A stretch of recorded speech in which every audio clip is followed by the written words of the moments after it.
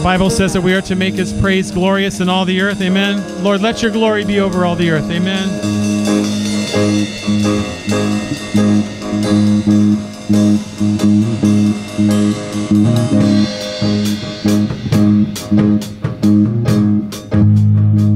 Glorious.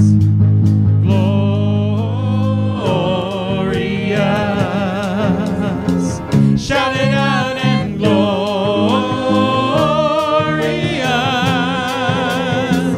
Make it louder. Jesus, we shout your name. Jesus, we make your praise glorious. You are glorious.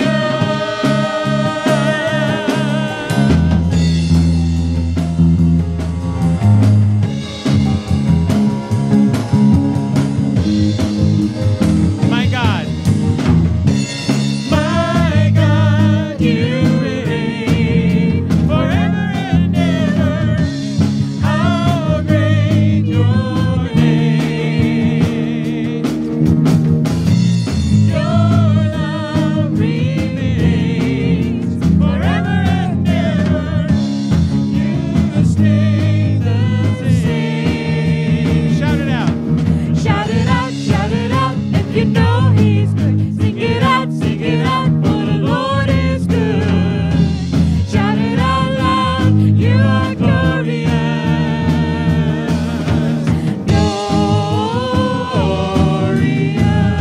Glorious. Shout it out and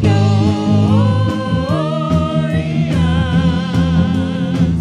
Make it loud and Jesus, we shout your name. Jesus, we make your praise glorious.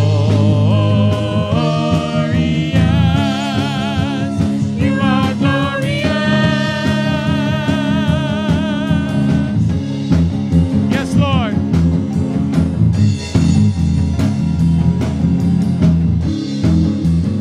My God.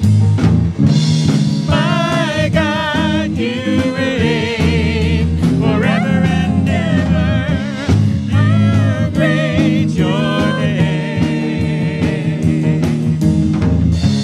Your love remains forever and ever. You stay the same. Shout it out, if you know he's good. Sing it out, for the Lord is good. Shout it out loud, you are glorious.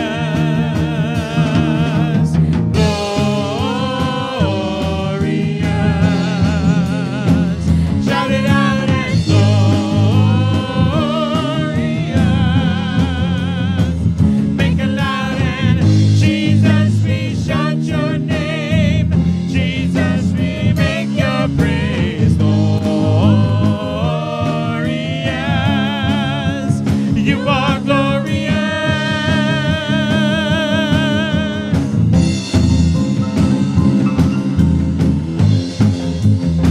Yes, Lord. Lord, shine through us, Jesus.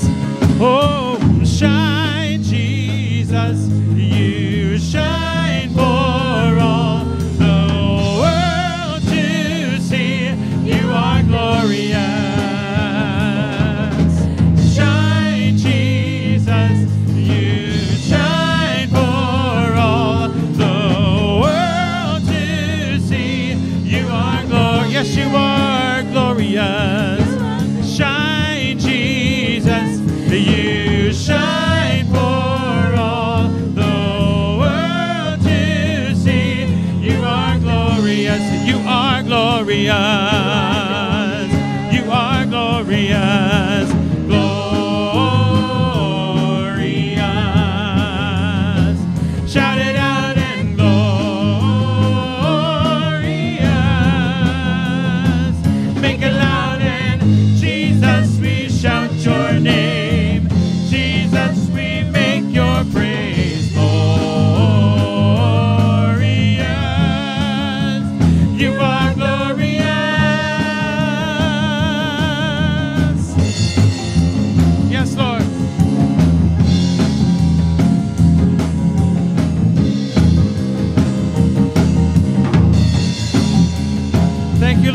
glory today. Hallelujah.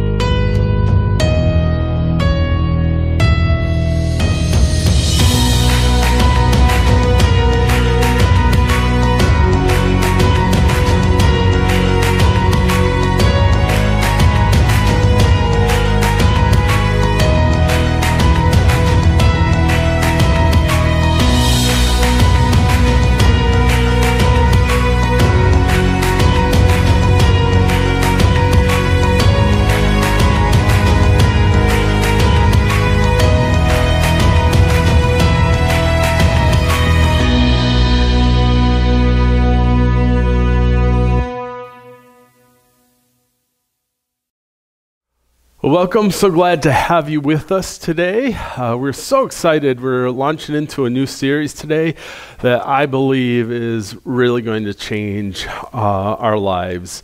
And the reason why I believe this is because I know how important it has been in my own personal life and how it's impacted me. And there are really a few cornerstone insights into God and His Word that has happened in my life that's really shifted everything in my relationship with God. And the very first one was really this understanding that God is love. And that was just a critical thing that I really began to understand what that really meant. And when it was kind of laid out to me that there's nothing I can do to get God to love me more or God to love me less, that insight really opened up my mind and heart to understanding who God is. And so it changed my life in the direction it was going, from one that was literally filled with the idea of just constantly performing to get God to love me and feeling like if I didn't do enough that God was disappointed in me. And can I tell you, like during that season of my life, I often felt God was more disappointed in me than He loved me. And so when this thought came in that God is love, it opened up this opportunity for me just to rest and really get back to enjoying God and all that He was for me and all that He did for me, instead of just performing. And so it really blew open my relationship with God, just that understanding. Now, the second truth is really what we're going to be walking through in this series, and that is this understanding of who I am in Christ. And I hope as we kind of walk through this series, it begins to unfold in your own life of why this is such a vital cornerstone truth that we need to take hold of in our lives if we're going to really walk close to God. Nothing really comes close to how this has changed my life and how it continues to change my life, because I haven't mastered these things. I'm still learning and growing in these things as well. And so there are things that we can continue to grow in. So let's open up with a word of prayer as we get into the scriptures today. And let's just pray that God would just open our minds and hearts and teach us these things. So Father, Lord, we just come before you, God, humbly wanting to know more of you, Jesus. I pray that throughout this series and even starting today, God, you begin to open our minds and hearts to begin to understand why it is so important and what is so important about who we are in you, Jesus. And I pray that it would come alive to us, your word, and speak to our hearts. And we thank you for that. In Jesus' name, I pray. Amen. See, let me just start off with just kind of talking about my own personal life and why this was so revolutionary to me. I mean, generally speaking, and those of you who know me know that I strive really hard to present really this calmness, this confidence, and pretty much this idea that I have everything all together. And it's really a big deal to me. And let me just let you in on a secret. I pretty much never have everything together. I'm always I've learned something very important in my walk with God, and that is that it's important for me to be a planner. I am a planner. Many are the plans, the Bible says, in a man's heart, but here's the key: the Lord directs his steps. And so one of the things that I've really learned in my own life is that I often have many plans, and I think I'm going this direction, and God, he takes me in a completely different direction and takes me into all kinds of places I would never plan to go. But he gets me to where I need to be. And so that's really the reality. I am a planner, but I've learned that that doesn't mean I have it all together, because I don't. The second area, though, is this idea of being calm and confident. And to be honest with you, most of the time I am. But this is really because of not me. It really is because I've learned to really just trust God, okay? And I've really learned to place my trust in the Lord. And that is what most people, I think, they see in my life, that there is this calmness, there's this confidence, and it's in God. And I really hope that people see that it is in God. But let me just tell you, it has been a long road in getting there. It's not like I just woke up one day and, okay, I'm calm and confident in the things of God, and I have it all together. I don't, like I said, have it all together. But let me just kind of share you some of my story that kind of has led me to where I'm at right now in life. And really, before I share some of my story, let me just ask you something to kind of prepare your own minds and hearts. If someone were to sit down with you and have coffee, and they were to ask you, hey, tell me about yourself, and what would you tell them? What are the things that you would just kind of lay out if you were to describe yourself? How do you see yourself? And honestly, I know that's really a tough question. When people ask you that, it's really hard to kind of grapple in your mind. How am I going to tell people who I am? And let's be honest, most of the time we try to describe ourselves not as really how we see ourselves, because how we see ourselves in private is often very different to how we present ourselves in public. Because what we do in public is we present ourselves in the way that we hope others will see us, so that they don't reject us. And so we try to put our best foot forward. And that is actually why I want to start with kind of sharing some of my story and of my life, because honestly, it was really one of growing up feeling a sense of rejection and made fun of a lot.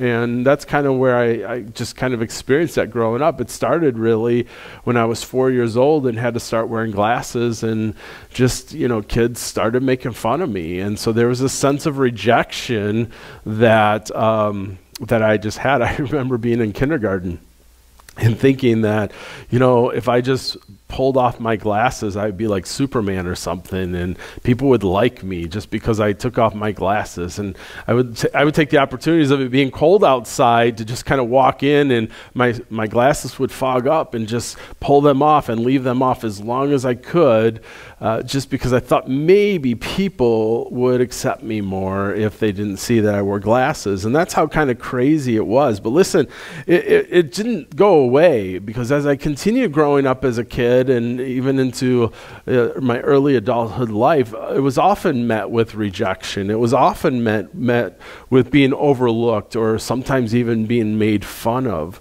And so I tried to overcome it with a sense of projecting a sense of overconfidence. And it really wasn't what I was feeling inside. It was just what I wanted to project on the outside, that I didn't care about what other people thought or anything like that.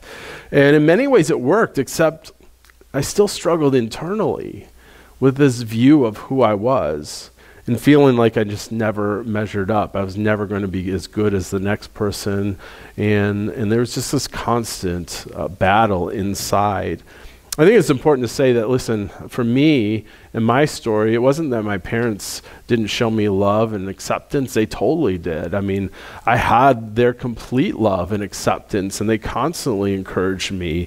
But what I found out is listen, it still wasn't enough. And I think this is kind of the point, that it doesn't matter what our circumstances really are.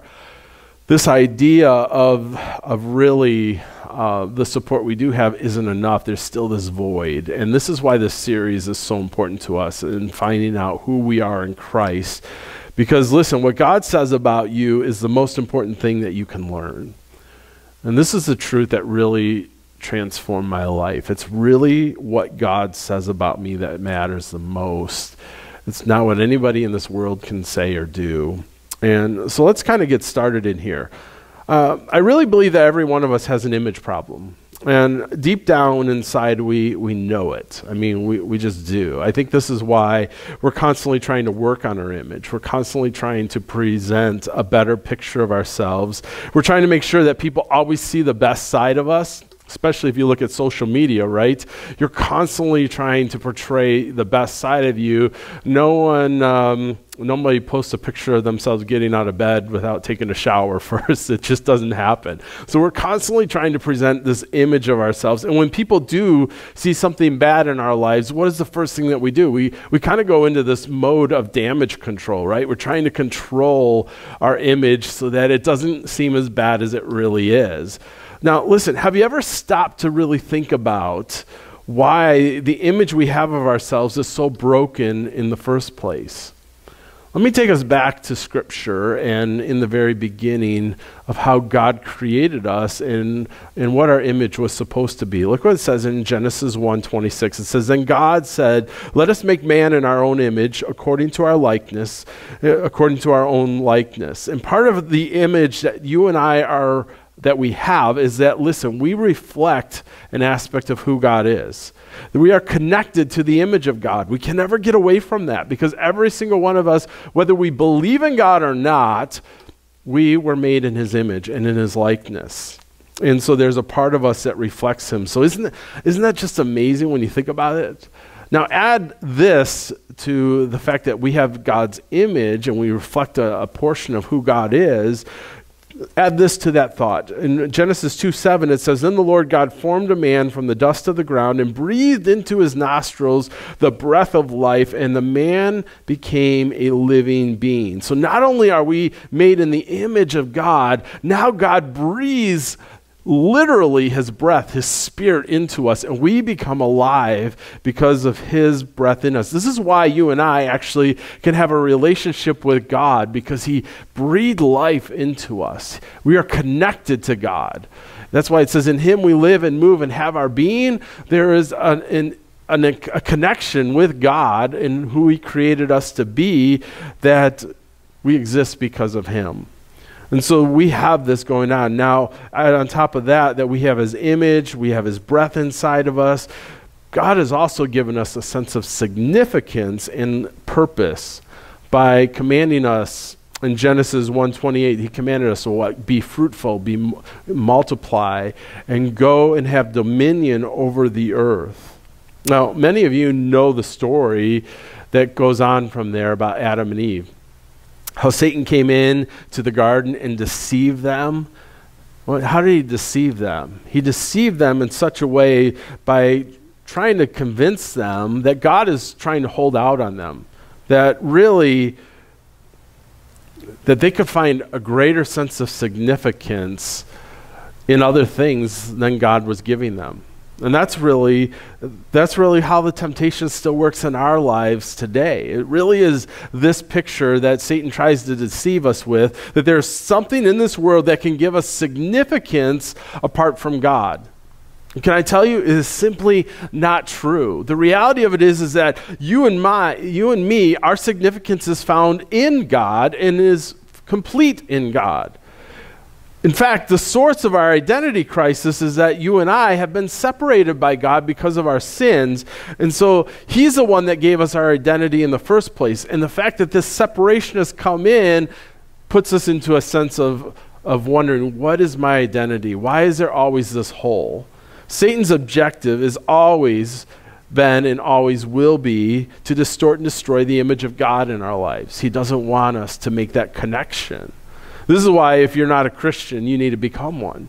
Because your greatest need is actually the reason why you were born, and your greatest need is simply this. You were born and you were created to be an image bearer of God. That's why there's a God-shaped hole in your life that is only fulfilled when God, he sits in your heart. Okay? And nothing else will ever be able to fill that hole. You could try to find significance in all kinds of things, but you will always fall short until you wake up to understand that your greatest need is to be brought back to God. Our significance is only complete in God. It's really a spiritual issue. It's our greatest spiritual issue. And here's the deal.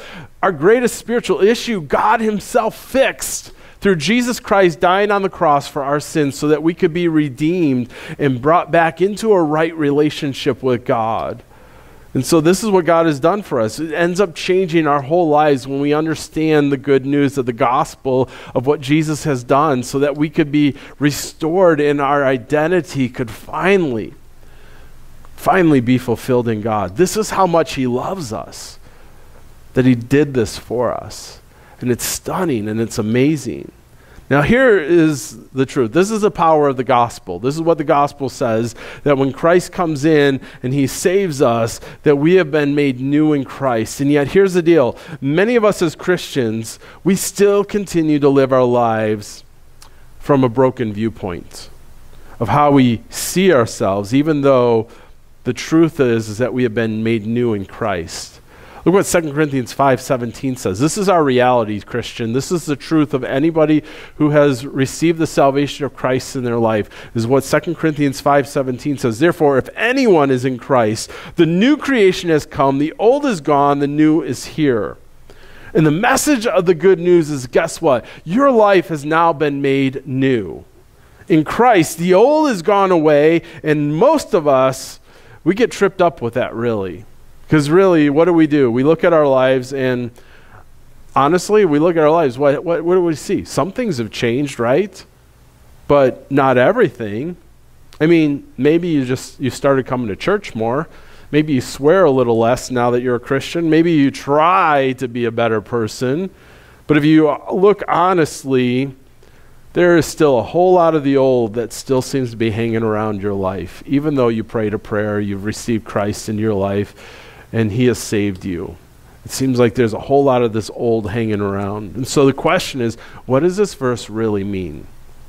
And when this verse says that you and I are made into a new creation, the old is gone, the new is here, it's actually talking about our identity, not our behavior. And this distinction is really important for us to understand. It is really significant that God has changed our identity. But here's what's important. Often, one of the biggest struggles that you and I face is that we describe ourselves by how we behave, right? I mean, we really fall into this trap. And this is why we have a distorted view of ourselves, is that we take and we look at how we behave and use that as the terminology of how we describe ourselves. So let me give you a couple of examples. So if we fail, what do we say? We see ourselves as failures. And if we begin to see ourselves as failures, what do? We see ourselves failing more and more and more in life, right?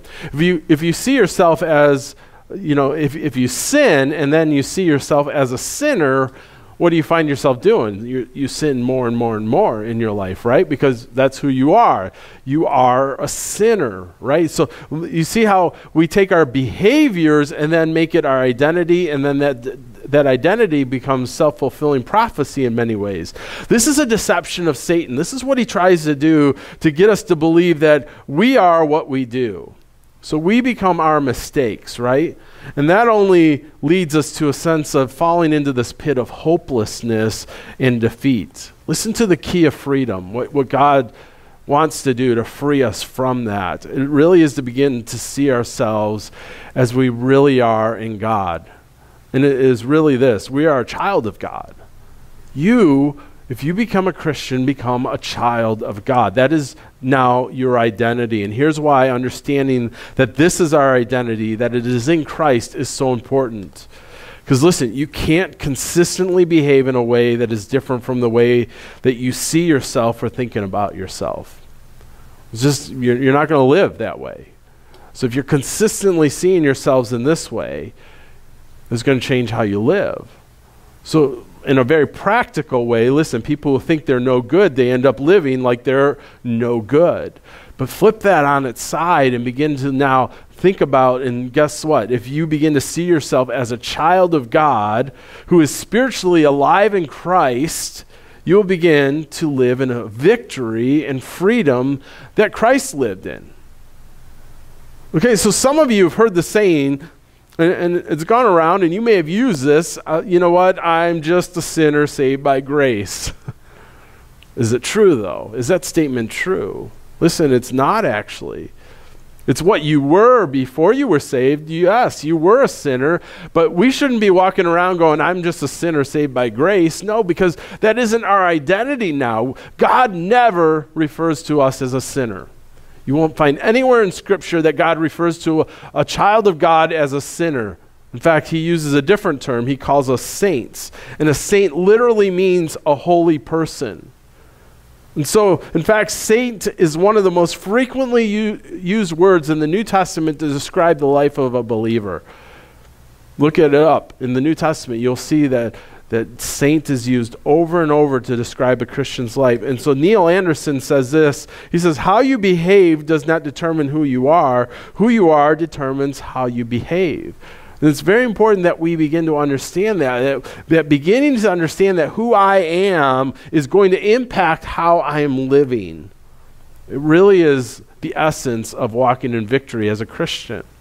It's not that we try harder, it's that we really begin to understand our identity of who we are in Christ, of what he says we are now that we are Christians. And so if you're in Christ, you need to see yourself in Christ. And as you do, you're going to find that you're going to be doing the things that Christ did and walking as he did. And the problem is that many of us fail to identify our life now as being in Christ. We still think that, quite honestly, like salvation was just an add-on to our lives rather than it was a transformation in our lives. No, we have a new identity, and it is found in Christ. And so the battle for living the new life that is ours in Christ Jesus is walking in our new life. And it really is a battle of the mind. That's what Romans 12:2 really talks about. It says, do not conform to the pattern of this world, but be transformed. How? By renewing your mind. There's a battle for us as Christians to renew our minds, to begin to see life as God has told us life really is. We need to renew our minds to what God's word says about us. Now, here's what's fascinating. The word Christian is only used 3 times in the Bible. But the word or the phrase in Christ is used 160 different times in the scriptures. And so whenever we read in Christ in the Bible, we're getting a revelation of really what our spiritual identity in God looks like for us. We're getting a picture of what God sees when he looks at us as a Christian, that we're in Christ. This is what God expects of us. This is what our life should be like if it's in Christ, which means something important that I want to make clear. Well, what we're talking about over this series is not some power of positive thinking. Like we just begin thinking positively about ourselves and so we have a better life. It's not at all what we're talking about. It's actually way more significant than that. Because what we're doing is we're not taking and believing what God says about us and making it true. That's what we have a problem in our culture today is we define truth in what we believe, right? It has nothing to do with what we believe. Truth is really because God says it, I believe it. And that's why it's true. It's anchored in the truth of what God says is our reality. And we're simply now renewing our minds and meditating on it so that we begin to live our lives from this new perspective, that it's found in what God says is true about us. And this is why it's so significant in our lives. This is why often the battle is in our minds and in our hearts. So let me show you how this kind of plays out, why this is a battle. One of the terms that the Bible uses for what happens in our salvation is this term adoption. Look at what Romans 8:15 says. It says, the Spirit you received does not make you slaves so that you live in fear again. Rather, the Spirit you received brought about your adoption to sonship, and by him we cry, Abba, Father. And so I want to talk about adoption for a moment. Listen, I grew up with my best friend was adopted. My sister has adopted 3 children. I've known many people throughout life who have been adopted, and so adoption is a beautiful thing. And so this terminology of adoption is an incredible, beautiful picture of what God does for you and I. We are adopted into his family. Now listen, the one thing about adoption that I've seen, though, is that the older you are when you're adopted, the more difficult it is for you to understand what you have in this new family is real for you.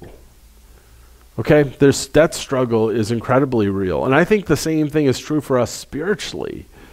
See, the longer you lived away from God, the more harder it is going to be to grow in an understanding of what you have in God now is true for you in your life and how you live it out from this day forward. The issue, though, is not in what you actually have, because that's been settled. The issue is really in your mind and heart that's telling you, hey, this isn't real for you, because our reference points are still rooted in what life was like before our adoption. And so that is what we're holding on to. And the truth is before I was adopted, I couldn't do this, or I didn't have that, or I didn't have this opportunity. But now that I'm adopted, none of that is true anymore. I have to realign my life to new reference points, to what is true now that I'm part of this new family. And this is where many of us are spiritually. We're living rooted in our lives of what they were like before our adoption in Christ. And we need to begin to replace those reference points with now what Christ says is true about you and my life from this day forward and walking with God.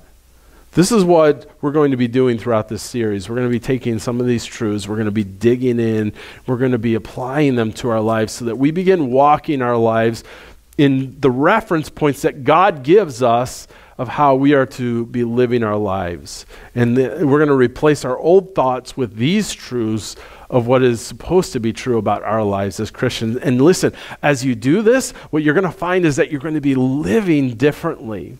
It really is going to change everything about your life and how you're living, beginning to see yourself really in Christ as God has created you to be. Listen, as we close today, I want to share again, this has been one of the biggest life-changing things for me personally in my spiritual walk with God and my relationship with God. It's brought me closer to God because, listen, early on, as I began to understand my need to begin to replace my old thoughts, my old perspectives into what God now says about who I am, the new reality of me in Christ, of what those truths are, so often I would feel one way. And my feelings would say, hey, this is true about your life. And I would have to take God's word and really replace that way and begin to meditate on it and say, no, this isn't true. What God says about me is true. And so this is who I am. And I had to replace the thoughts and the lies of the enemy with the truths of who God says I am. And as I began to do that, it changed how I felt. And it changed how I lived. And over time, I really began to live differently. And so I began to realize, in view of who God says I am and what he created me to be, I can have a different life.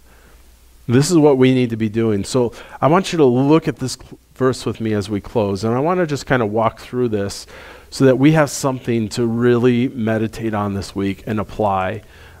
And I want us to apply this in a very real fashion, because I guarantee that if you do this, and you begin to see yourself as God has said you are, even just with one verse this week, you're going to see something significant change in your life.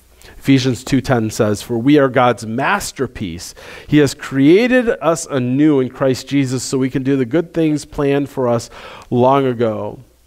So listen, as we close today, I just want to encourage you to just take this verse and meditate on it this week. Let me give you a couple questions to ask. You can add more questions to the list. You can think up of new thoughts as you meditate on this verse, but spend time daily in this verse thinking about it, letting it really shape who you are. First of all, do you believe that you are God's masterpiece? Well, that's a good starting point.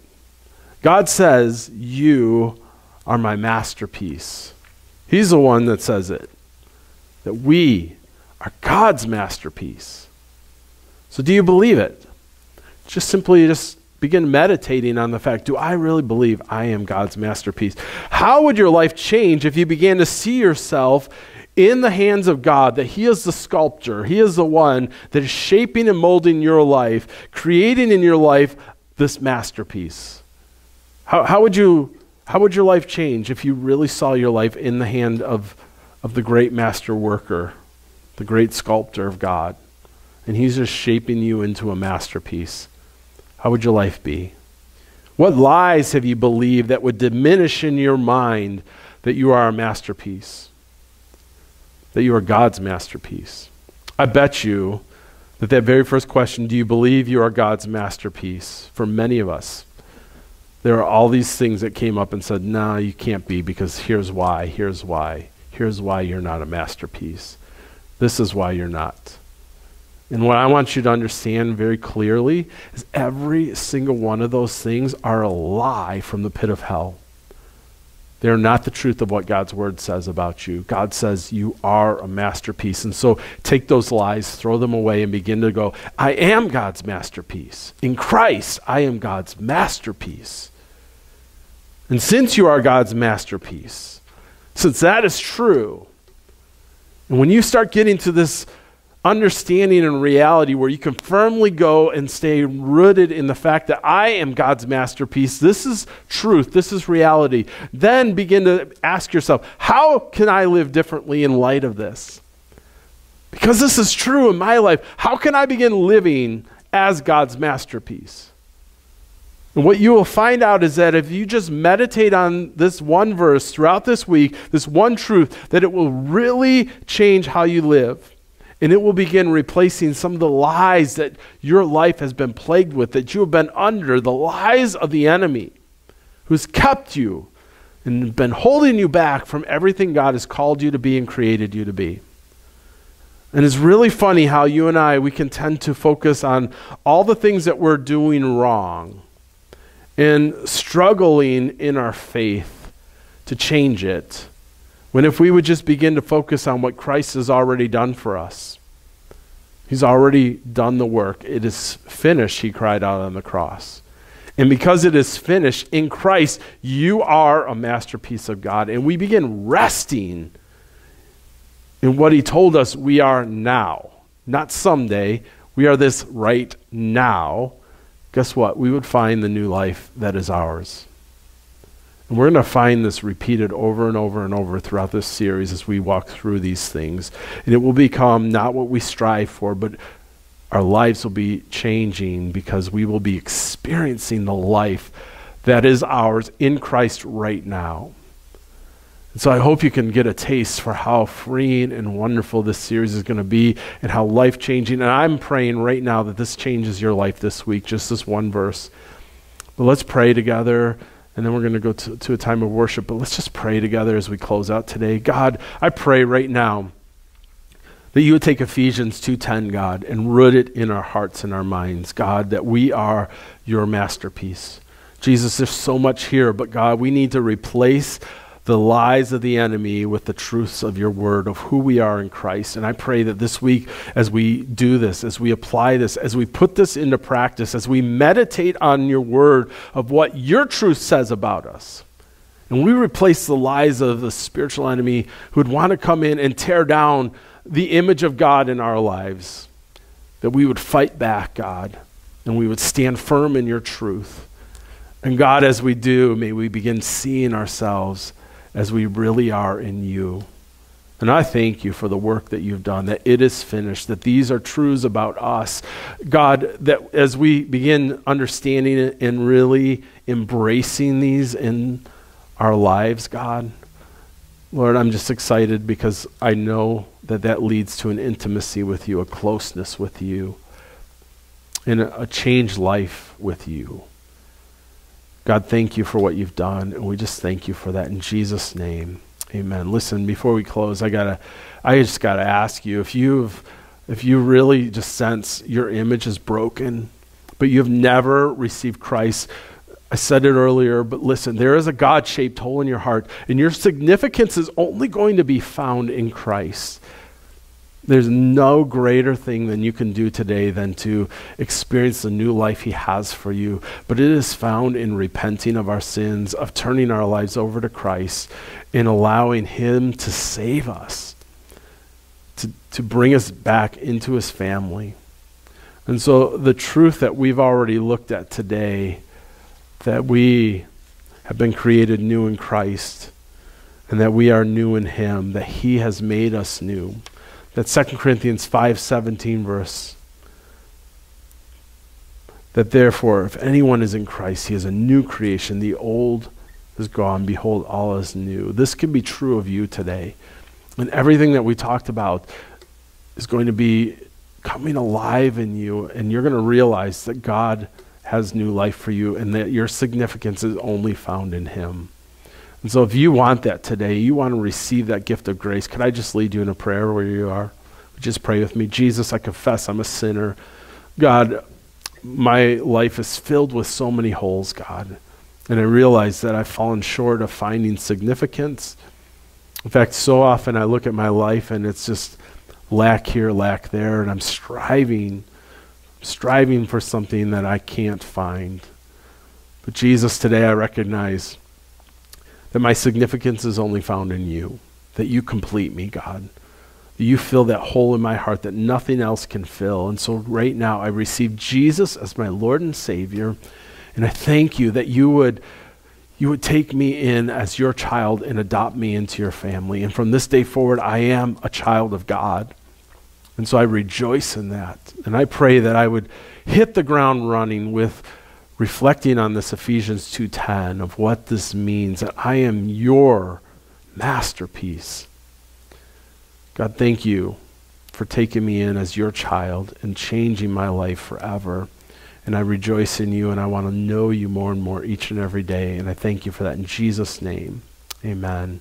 Listen, if you prayed that, would you let us know? We'd love to give you the next steps in following Christ. And even give you a Bible. Maybe you don't have a Bible. We'd love to get you a Bible. It's a really awesome Bible that will really help you in your walk with God. And just write us, send us an email, and we'd love to connect with you and help you in the next steps in following Christ. We're going to go to worship God right now. And after that, we're going to take communion. So if you could get your communion elements ready, and we will take in a few moments, but let's worship God through this song, and then we're going to come back and take communion together.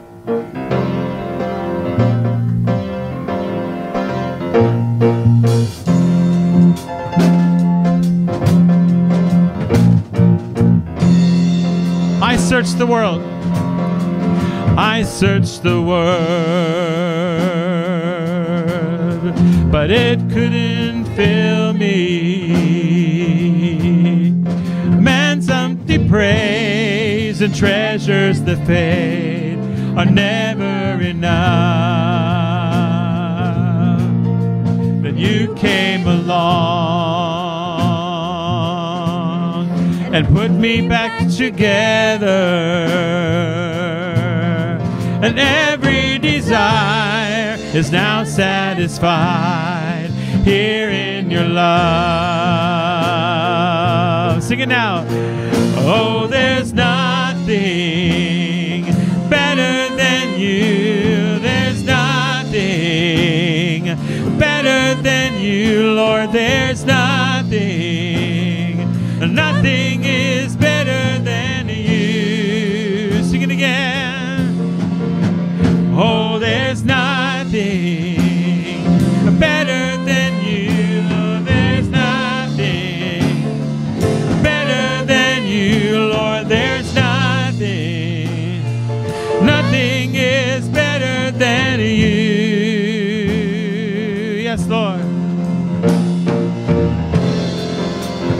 I'm not afraid. I'm not afraid to show you my weakness, my failures and flaws. Lord, you've seen them all, and you still call me friend. Yes, he does. Because the God of the mountain is the God of the valley. There's not a place your mercy and grace won't find me again. Oh, there's nothing better than you. Oh, there's nothing better than you, Lord. There's nothing, nothing is better than you. Sing it again. Oh, there's nothing better than you. Oh, there's nothing better than you, Lord. There's nothing, nothing is better than you. Hallelujah. Now let's sing it. You turn mourning to dancing. You turn mourning to dancing. You give beauty for ashes. You turn shame into glory. You're the only one who can. You turn graves into gardens. You turn bones into armies. You turn seas into highways. You're the only one who can. You turn mourning to dancing.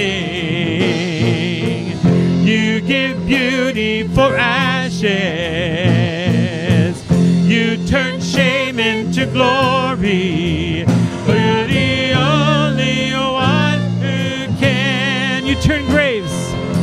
You turn graves into gardens. You turn bones into armies. You turn seas into highways. You're the only one who can. Oh, there's nothing better than you. Oh, there's nothing better than you. There's nothing, nothing is better than you.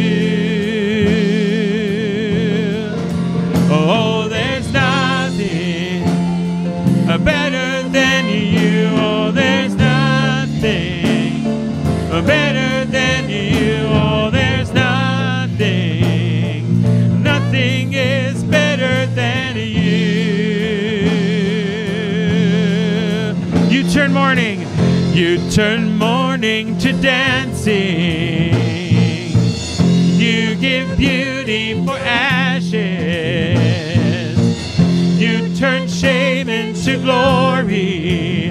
They're the only one who can.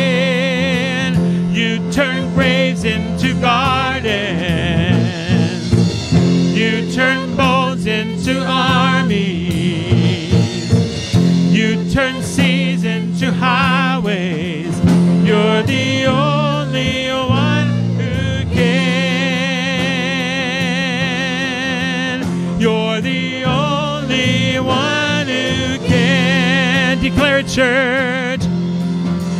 You're the only one who can.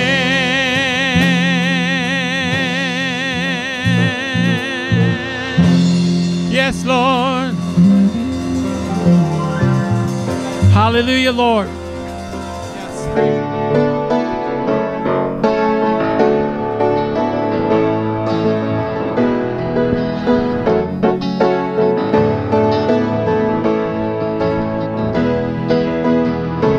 Days may be darkest, but your light is greater. You light our way, God. You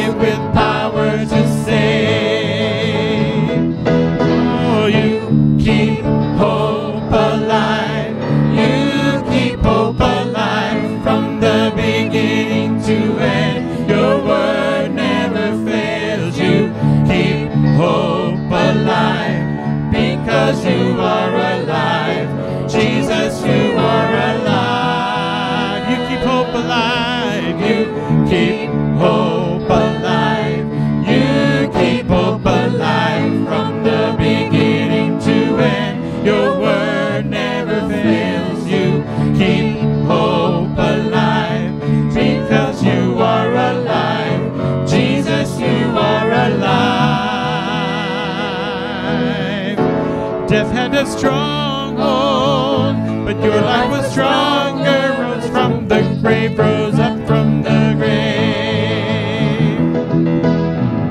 When evil is rising, you're rising higher with power to save, with power to save. You keep hope alive. You keep hope alive. You keep hope alive from the beginning to end. Your word never fails. You keep hope alive because you are alive. Jesus, you are alive. There's hope. Oh, there's hope in the morning, hope in the evening, hope because you're living, hope because you're breathing. There's hope in the breaking, hope in the sorrow, hope for this moment. I hope for tomorrow. There's hope in the morning, hope in the evening, hope because you're living, hope because you're breathing. There's hope in the breaking, hope in the sorrow, hope for this moment. My hope for tomorrow. You keep hope alive. You keep hope alive from the beginning to end. Your word never fails. You keep hope alive because you are alive. Jesus, you are alive. You keep hope alive. You keep hope alive. You keep hope alive from the beginning to end. Your word never fails. You keep hope alive because you are alive. Jesus, you are alive.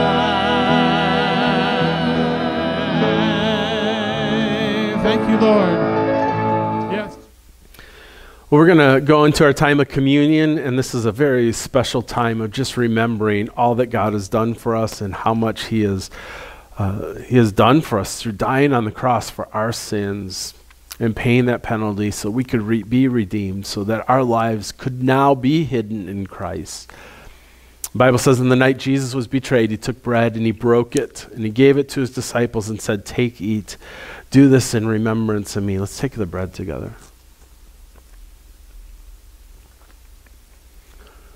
And after the supper, He lifted up the cup and He said, "This is the cup of the new covenant. It is the blood that's been shed for you for the forgiveness of your sins. And every time you drink of it, do this in remembrance of me." Let's take the cup together.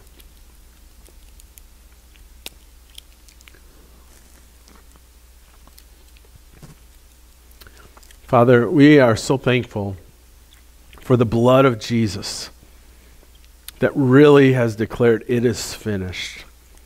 That you have completed your mission, God, to redeem us, to bring us back into right relationship with you, God. And I thank you for doing that. I thank you that we get to be now sons and daughters of you. And Lord, in you, God, we can live this new life. Thank you for taking care of the old and making all things new, God. And we rejoice in you over that. In Jesus' name, amen. Let's worship God one more time, then I'm going to come back with a blessing. So let's worship God together.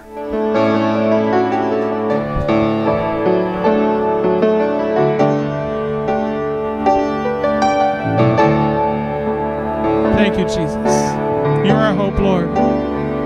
How great the chasm that lay between us. How high the mountain I could not climb. In desperation, I turned to heaven and spoke your name into the night. Then through the darkness, your loving kindness tore through the shadows.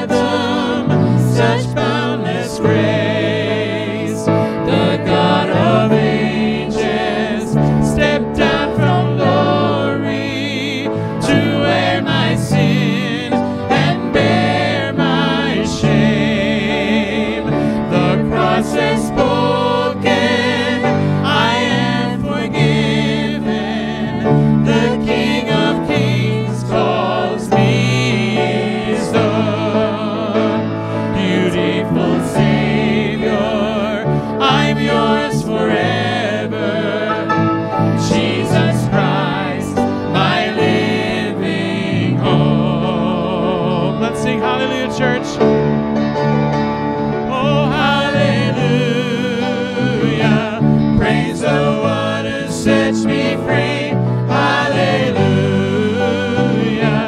Death has lost its grip on me. You have broken every chain. There's salvation in your name, Jesus Christ, my living hope. Hallelujah. Hallelujah. Praise the one who sets me free. Hallelujah.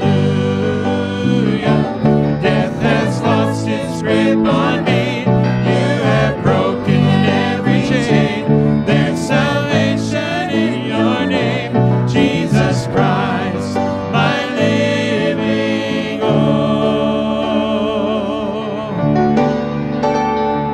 Then came the morning that sealed the promise. Your very body began to breathe. Out of the silence, the roaring lion declared the grave has no claim on me. Then came the morning that sealed the promise. Your very body began to breathe.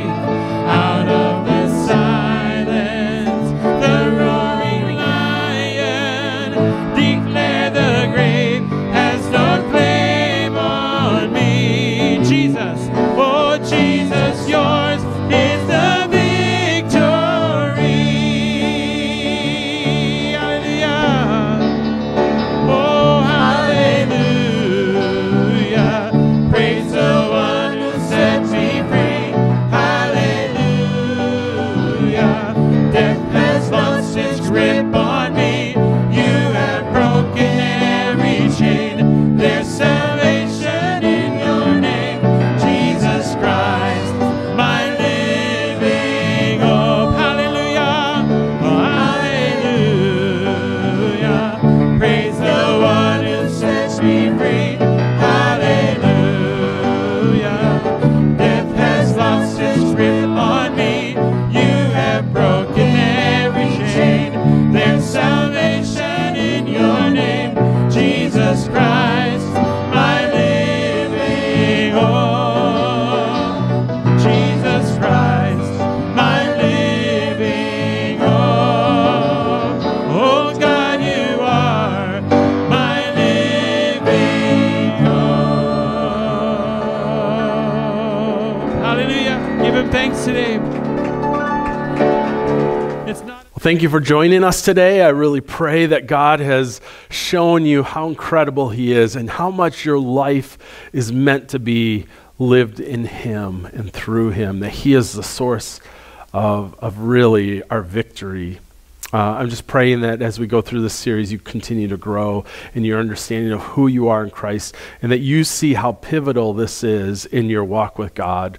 And so I hope you'll be back with us next week as we continue this series. But let me lead you with a blessing and pray a blessing over your life. So may the Lord bless you. May God keep you. May He make His face shine upon you and be gracious to you. And may God grant you His peace. Amen. God bless. See you next week.